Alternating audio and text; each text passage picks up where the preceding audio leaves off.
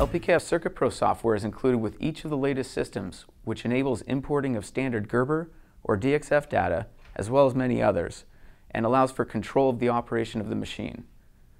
In addition, LPKF's most recent machines have been focused on our ProtoLaser models.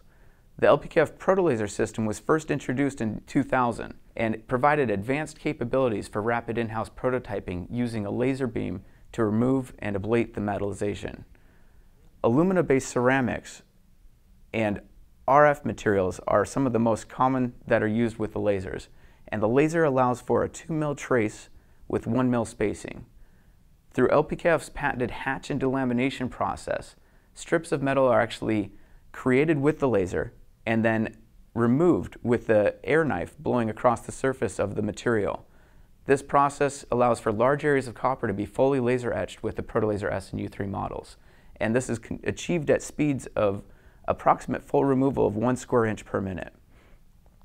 Precise microwave and RF circuits can be manufactured to exact requirements with the ProtoLaser systems, as well as with the mechanical options, on almost any substrate, including PTFE and ceramics with the laser models, as completed designs match simulation software almost perfectly. Very little effect to the substrate is possible with an operator adjustment to the settings, and these settings for the laser systems are savable, so these tools can be used for future applications on that same material with the same metallization.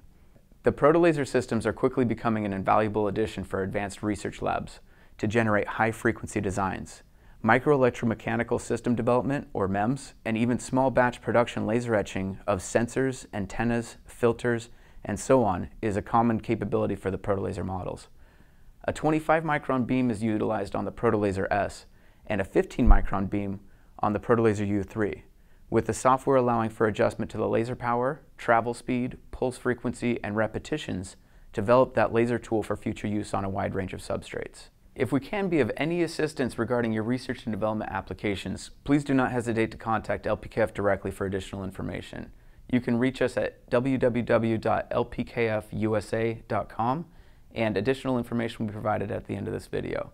I thank you for your time and hope you have a great day.